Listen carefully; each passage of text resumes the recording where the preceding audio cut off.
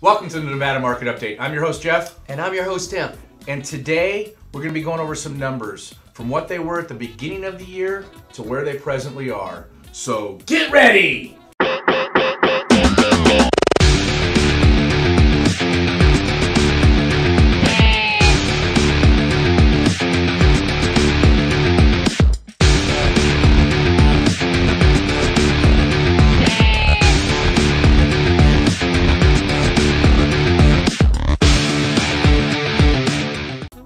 All right, let's start with the active inventory and the increase we've seen in that.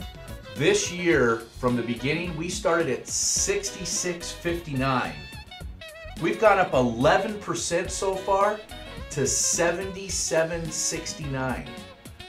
That means we've seen an increase in inventory, and obviously with supply and demand, as inventory goes up, what happens?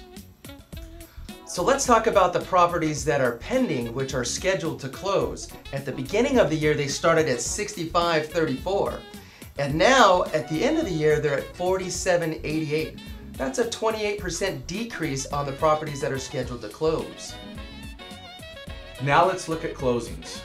Closings are a direct result of the pendings that you just heard Tim talk about. We have seen a drastic decrease. Now let's look at a 30-day window from the beginning of this year. In the beginning of the year, we saw 2,496 closings in a 30-day cycle. That has decreased 20%. The last 30 days, we closed 2,003 homes. That's a major decrease. Now you just heard the numbers. We're not trying to scare anybody. We're not trying to preach doom and gloom. These are just the factual numbers. And lots of times at the end of the year, on a regular cycle, that's what happens. Things start to decrease a little bit. We just want to keep an eye on it to see if it's going to start a trend, because we're at the end of a 5-year period. Yes, every 5 years generally the market does make a drastic change, and we're at that point where we typically will see it drop. In January, we always see an influx of properties come on the market. Yeah. January, February, and these are people that just wanted to wait through the holidays. So hopefully to follow that, we'll see an influx of people wanting to purchase properties too. Sure. Time will tell. Yeah, and on that note, if you're thinking about listing your property, it's a good idea to jump in front of everybody else if you get the chance.